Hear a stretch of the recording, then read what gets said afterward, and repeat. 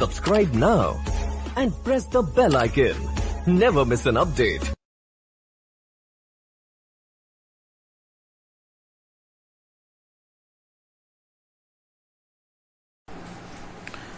Hi students, in the video la nama CBSE class 10 science la chapter 10 light reflection and refraction lesson la the example 10.3 and 10.4 தான் பார்க்க போறோம். இப்போதான் first time என்னோட video watch பண்றீங்க அப்படினா மறக்காம சேனலை subscribe பண்ணிக்கோங்க and இந்த வீடியோவை உங்க ஃப்ரெண்ட்ஸ்க்கும் ஷேர் பண்ணுங்க ஓகேங்களா. சோ வாங்க இந்த எக்ஸாம்பிள் பார்க்கலாம். A concave lens has focal length of 15 cm. At what distance should the object from the lens be placed so that it forms an image at 10 cm from the lens? Also find the magnification produced by the lens. Also find the magnification produced by the lens. So இதான் வந்து கொடுத்திருக்கிற problem. A concave lens. So ஒரு concave lens அப்படினா இப்படி இருக்கும் ஓகேங்களா. So இதுதான் வந்து ஒரு கான்கேவ் லென்ஸ். ஸோ கான்கேவ் லென்ஸில் நமக்கு ரெண்டே கண்டிஷன் தான் இமேஜ் ஃபார்மேஷன். அந்த ரெண்டு கண்டிஷன்லையுமே இமேஜ் வந்து லென்ஸுக்கு லெஃப்ட் சைடு தான் இருக்கும் ஓகேங்களா. ஸோ இதில் ஏதாச்சும் டவுட் இருந்துச்சுன்னா நீங்கள் அந்த இமேஜ் ஃபார்மேஷன் வீடியோவை பார்த்துட்டு இந்த வீடியோ பாருங்கள். So focal length 15 centimetre. So இதில் ஒரு பேரலாக ஒரு ரே போகுது அப்படின்னா இப்படி ரிஃப்ளெக்ட் ஆகி போகும். அப்போ ஃபோக்கஸ் வந்து இங்கே இருக்கும். இதை தான் நம்ம கன்சிடர் பண்ணணும். அப்போ கான்கேவ் அப்படின்னா ஃபோக்கல் வந்து நம்ம நெகட்டிவில் எடுத்துக்கணும். So focal length equal to -15 centimetre. At what distance the object should be placed. So object வந்து எவ்வளோ டிஸ்டன்ஸில் நம்ம பிளேஸ் பண்ணணும். அப்போ யூ என்ன அப்படின்ட்டு கேட்குறாங்க. So that the image at 10 centimetre from the lens. So image distance வந்து இந்த லென்ஸ்லேருந்து 10 சென்டிமீட்டர் தள்ளி இருக்குது அப்படின்ட்டு சொல்கிறாங்க. ஸோ இமேஜ் டிஸ்டன்ஸ் தான் நம்ம வின்னு எடுத்துக்கணும். ஸோ வி வந்து 10 சென்டிமீட்டர். ஸோ நல்லா கவனிங்க, கான்கேவ் லென்ஸில் ரெண்டு கண்டிஷன்லையுமே இமேஜ் வந்து லெஃப்ட் சைடு தான் ஃபார்ம் ஆகும் ஓகேங்களா. ஸோ இது வந்து ஒரு எரெக்ட் இமேஜ் ஓகேங்களா, erect image and virtual image. So அப்போ இது இமேஜ் வந்து பார்த்திங்கன்னா லெஃப்ட் சைடு ஃபார்ம் ஆகிறதால நம்ம மைனஸ் போட்டுக்கணும். ஸோ அவங்க என்ன கேட்குறாங்கன்னா ஆப்ஜெக்ட் வந்து எங்கே ப்ளேஸ் பண்ணணும், ஆப்ஜெக்ட் டிஸ்டன்ஸ் கேட்குறாங்க. அதே மாதிரி மேக்னிஃபிகேஷன் கேட்குறாங்க, எம் வந்து கேட்குறாங்க ஓகேங்களா. மேக்னிஃபிகேஷனும் நம்ம கண்டுபிடிக்கணும் ஓகேங்களா. ஸோ ஃபஸ்ட்டு வந்து நம்ம லென்ஸ் ஃபார்முலாவிலேருந்து நம்ம என்ன பண்ணலாம் அப்படின்னா first you கண்டுபிடிச்சிக்கலாம். So lens formula என்ன அப்படின்னா 1/f is equal to 1/v minus 1/u. So இதில் தெரிஞ்ச வேல்யூலாம் சப்ஸ்டியூட் பண்ணுங்கள். 1/f வந்து -15 ஈக்குவல் டு 1/v வந்து பார்த்திங்கன்னா -10 மைனஸ் 1/u ஓகேங்களா. ஸோ இதுதான் வந்து கொடுத்துருக்கிறது. ஸோ ஃபஸ்ட்டு இதில் என்ன பண்ணிக்கலாம் அப்படின்னா இந்த மைனஸ்லாம் மேலே கொண்டு போங்க. -1/15 equal to -1/10 equal -1/10 minus 1/u. இந்த -1/uவை அந்த சைடு கொண்டு வந்துடுங்க. இந்த -1/15 அந்த பக்கம் கொண்டு வாங்க. அப்போ -1/u இந்த பக்கம் வந்ததுன்னா +1/u. இங்கே -1/10 இருக்குது. இந்த -1/15 இந்த பக்கம் கொண்டு வந்தீங்கன்னா +1/15 ஓகேங்களா. ஸோ அப்போ 1/u ஈக்குவல் டு 15. இது எல்சிஎம் கண்டுபிடிக்க வேண்டாம், அப்படியே கிராஸ் மல்டிப்ளை பண்ணிக்கலாம். 10 15s are 150. இப்படி மல்டிப்ளை பண்ணிங்கன்னா -15. இங்கே மல்டிப்ளை பண்ணிங்கன்னா கிராஸ் மல்டிப்ளை பண்ணிங்கன்னா 10. ஸோ இது மொத்தமாக -5 வரும். -5 divided by 150. 1 5 is 5, 3 5s are 10, so 30. அப்போ 1/u equal to -1/30. So 1/u equal to 1/, இந்த மைனஸை கீழே கொண்டு வந்துடுங்க. ஸோ -30. ஸோ கரெக்ட் நல்லா கவனிங்க, இந்த ஸ்டெப்பில் இருந்து -1/u நான் லெஃப்ட் ஹேண்ட் சைட் கொண்டு வரேன். அப்போ +1/uவாக மாறிடும். -1/15 நான் ரைட் ஹேண்ட் சைட் கொண்டு வரேன். +1/15 மாறிடும். ஸோ இங்கே டினாமினேட்டர் மல்டிப்ளை பண்ணிங்கன்னா 10 × 15 150. கிராஸ் மல்டிப்ளை பண்ணால் 15 1s are -15, 10 1s are 10. So -5/150. So -30 வரும். அப்போ u உடைய வேல்யூ வந்து பார்த்திங்கன்னா -30. ஸோ அங்கே கொடுத்துருக்கிற யூனிட்லாம் சென்டிமீட்டரில் இருக்குது. அப்போ யூவும் வந்து பார்த்தீங்கன்னா சென்டிமீட்டரில் வரும். ஓகேங்களா? ஸோ அப்போ ஆப்ஜெக்ட் வந்து எவ்வளோ டிஸ்டன்ஸில் ப்ளேஸ் பண்ணணும். ஏன் அங்கே மைனஸ் வருதுன்னா லெஃப்ட் ஹேண்ட் சைடு நம்ம ஆப்ஜெக்ட் ப்ளேஸ் பண்ணோம். அப்போ லெஃப்ட் ஹேண்ட் சைடுனா மைனஸ் தானே வரும். அப்போ object should be placed, object distance வந்து பார்த்தீங்கன்னா object should be placed at 30 centimeter. ஓகேங்களா? ஸோ நெக்ஸ்ட் அவங்க என்ன கேட்குறாங்க அப்படின்னா மேக்னிஃபிகேஷனும் கேட்குறாங்க. ஸோ மேக்னிஃபிகேஷன் ஃபார்முலா நம்ம பார்த்துருக்கோம். Magnification equal to H dash divided by H R we divided by you. ஓகேங்களா? ஸோ இதுதான் மேக்னிஃபிகேஷன் ஃபார்முலா. ஹெச் டேஷும் தெரியாது, ஹெச்சும் தெரியாது, ஆனால் இதில் வியும் தெரியும், யூவும் தெரியும். இதில் சப்ஸ்டியூட் பண்ணிக்கலாம். So magnification equal to we வந்து பார்த்தீங்கன்னா அவங்க கிவன் டேட்டாவில் கொடுத்துருக்குறாங்க. இமேஜ் டிஸ்டன்ஸ் v வந்து -10. அப்போ -10 டிவைடட் பை u வந்து பார்த்தீங்கன்னா -30. ஸோ -30. ஸோ மைனஸுக்கு மைனஸ் கேன்சல் ஆகிடும், ஜீரோக்கு ஜீரோ கேன்சல் ஆகிடும். அப்போ மேக்னிஃபிகேஷன் ஈக்குவல் டு 1/3. ஓகேங்களா? ஸோ 1 3ஆல் டிவைட் பண்ணிங்கன்னா 0 போட்டு பாயிண்ட் வச்சிங்கன்னா 0, 3 3s are 9, again 1, again 10, 3 3s are 9, again 1, again 10. So 0.33 வருது. ஓகேங்களா? ஸோ மேக்னிஃபிகேஷன் வந்து 0.33. ஸோ இந்த பாசிட்டிவ் சைன் வந்து எதை டினோட் பண்ணுது அப்படின்னா இமேஜ் வந்து எரெக்ட் இமேஜ் அப்படின்றத இது பண்ணுது. ஓகேங்களா? ஸோ அதே மாதிரி இது வந்து பார்த்திங்கன்னா ஒரு பொய்யான இமேஜ். நம்ம கான்கேவ் லென்ஸில் ரெண்டு கண்டிஷனுமே பார்த்தோம். ரெண்டு கண்டிஷனுமே நமக்கு லெஃப்ட் ஹேண்ட் சைடு வருது. ஸோ லெஃப்ட் ஹேண்ட் சைடு வந்து பார்த்திங்கன்னா பொய்யான இமேஜ். ஓகேங்களா? ஸோ அப்போ பாசிட்டிவ் சைன் இண்டிகேட்ஸ்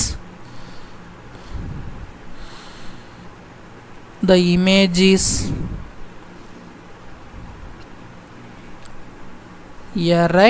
எரெக்ட்னா வந்து பார்த்தீங்கன்னா நேராக இருக்கும். அதே மாதிரி பொய்யான இமேஜ். ஓகேங்களா? விர்ச்சுவல் இமேஜ் வந்து பார்த்தீங்கன்னா ஸ்மாலராக தெரியுது. 0.33 1 விட கம்மியாக இருக்குது. நான் மேக்னிஃபிகேஷன் நடத்தும் போதே சொன்னேன். இமேஜ் வந்து மேக்னிஃபிகேஷன் 1 விட கம்மியாக இருக்குன்னா ஆப்ஜெக்டோடைய சைஸ் வந்து நமக்கு இமேஜில் கம்மியாக தெரியும். ஓகேங்களா? ஸோ அப்போ the image is 1/3 of the size of the object அப்படின்னு சொல்லலாம். இமேஜ் உடைய சைஸ் வந்து the image is 1/3 of the size of the object. ஓகேங்களா? 1/3 of the size of the object. ஓகேங்களா? ஸோ இதான் வந்து பார்த்தீங்கன்னா இந்த ப்ராப்ளம் உடைய ஆன்சர். ஸோ நெக்ஸ்ட்டு 10.4 பார்த்துடலாம்.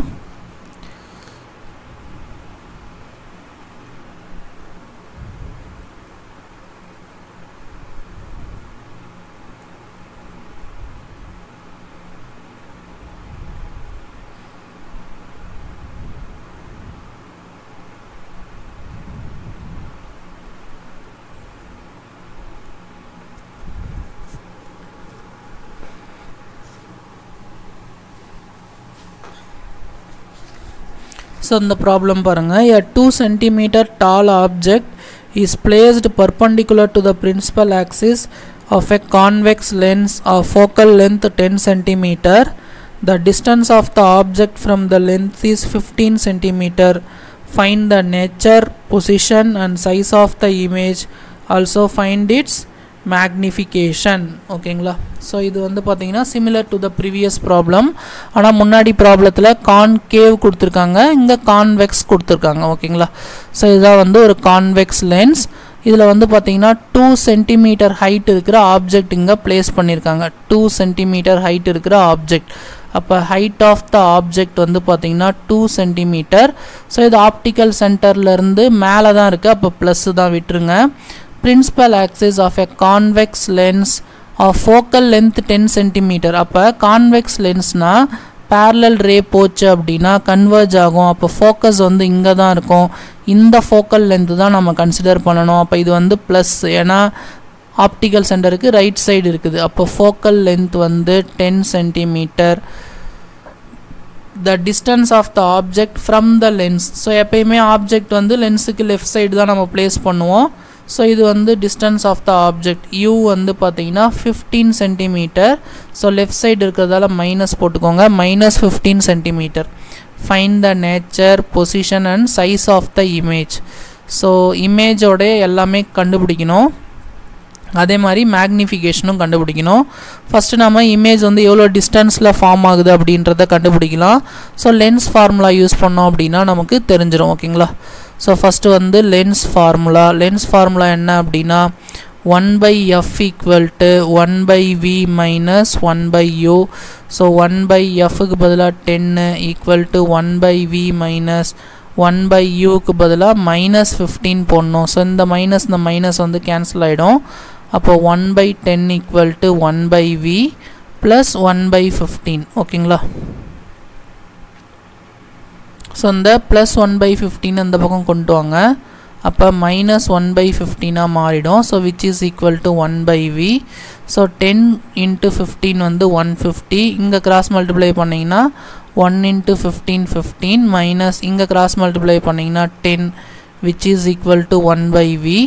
ஸோ 15ல் 10 மைனஸ் பண்ணிங்கன்னா 5/150 ஈக்குவல் டு 1/v. ஸோ இதை கட் பண்ணிங்கன்னா 30 டைம்ஸ் கேன்சல் ஆகிடும். 1/30 ஈக்குவல் டு 1/v. ஸோ இதுக்கு ரெசிப்ரோக்கல் எடுத்தீங்க அப்படின்னா 30 ஈக்குவல் டு v. ஓகேங்களா? அப்போ இமேஜ் வந்து +30 வருதுன்னா ரைட் ஹேண்ட் சைடு ஃபார்ம் ஆகுது. Concave லென்ஸுக்கு, convex லென்ஸுக்கு right hand side form ஆகுது. ஓகேவா? 30 சென்டிமீட்டர் டிஸ்டன்ஸில் ஃபார்ம் ஆகுது. ஓகேவா? ஸோ அப்போ +30 centimeter indicates that +30 centimeter indicates that image is formed opposite side of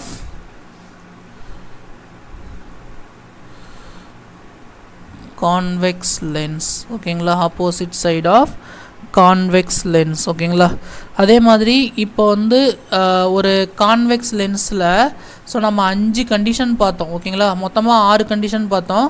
அதில் இந்த ரைட் ஹேண்ட் சைடு ஃபார்ம் ஆகிற எல்லா இமேஜும் வந்து பார்த்திங்கன்னா ரியல் இமேஜாக இருக்கும், தலைகீழான இமேஜாக இருக்கும். ஓகேங்களா? அப்போ இதுவும் ரைட் ஹேண்ட் சைடு தான் ஃபார்ம் ஆகுது. நீங்கள் இதில் ஏதாச்சும் டவுட் இருக்குது அப்படின்னா கண்டிப்பாக நீங்கள் இமேஜ் ஃபார்மேஷன் போய் பார்த்துட்டு வாங்க. மொத்தமாக 6 கண்டிஷன் இருக்குது.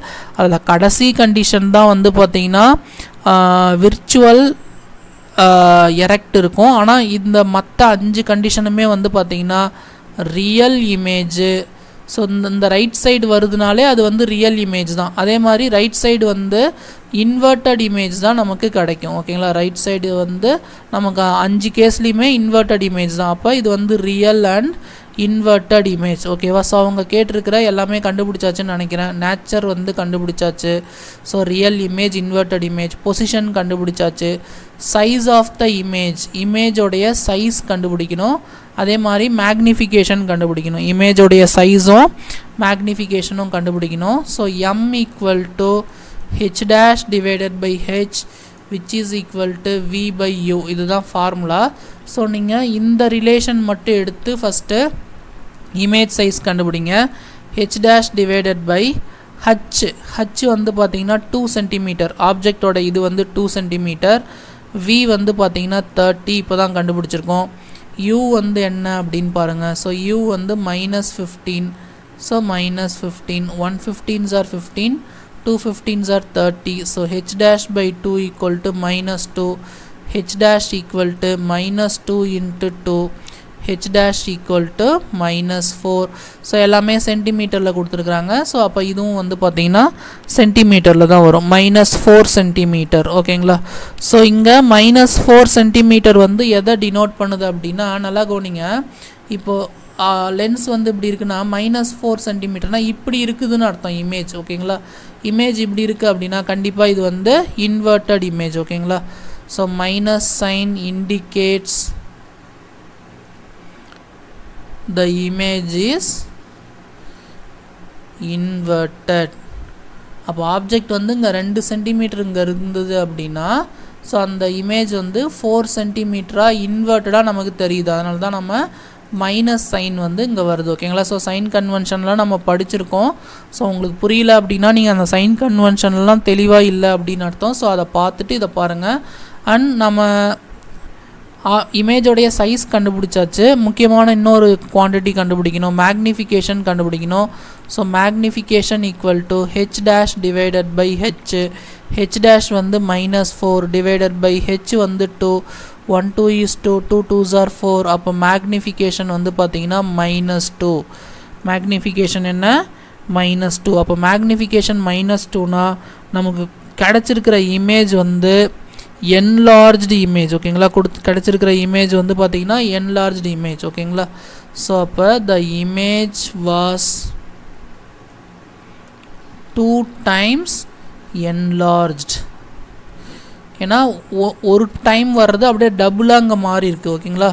ஸோ அப்போ the image was enlarged image. அப்போ ஏற்கனவே நம்ம கண்டிஷனில் பார்த்த மாதிரி ரியல் இமேஜ், inverted image ஓகேங்களா. Real image, inverted image, enlarged by 2 times and the image size is -4 cm ஓகேங்களா. ஸோ இதை நீங்கள் இன்னொரு டைம் வந்து ட்ரா பண்ணி நீங்கள் வந்து ஒரு டைம் என்ன பண்ணுங்கள், நோட்டில் சால்வ் பண்ணி பாருங்கள், அப்போ தான் உங்களுக்கு புரியும். ஸோ இது உங்களுக்கு ஏதாச்சும் டவுட் இருக்குது அப்படின்னா நீங்கள் மறுபடியும் போயிட்டு அந்த இமேஜ் ஃபார்மேஷன் அண்ட் வந்து சைன் கன்வென்ஷன் அதை வந்து தெளிவாக படிச்சுட்டு நீங்கள் இதை பார்த்தீங்க அப்படின்னா உங்களுக்கு இன்னும் கொஞ்சம் ஈஸியாக அண்டர்ஸ்டாண்ட் ஆகும் ஓகேங்களா. ஸோ இந்த வீடியோவில் ஏதாச்சும் டவுட் இருந்துச்சு அப்படின்னா மறக்காமல் கமெண்ட் பண்ணுங்கள். அண்ட் இப்போ தான் ஃபஸ்ட் டைம் என்னுடைய வீடியோ பார்த்துருக்கீங்க அப்படின்னா மறக்காமல் சேனலை சப்ஸ்கிரைப் பண்ணிக்கோங்க. அண்ட் இந்த வீடியோவை உங்கள் ஃப்ரெண்ட்ஸ்க்கும் ஷேர் பண்ணுங்கள். ஏதாச்சும் டவுட் இருந்துச்சுன்னா கமெண்ட் பண்ணுங்கள் ஓகேங்களா. Okay, thank you students.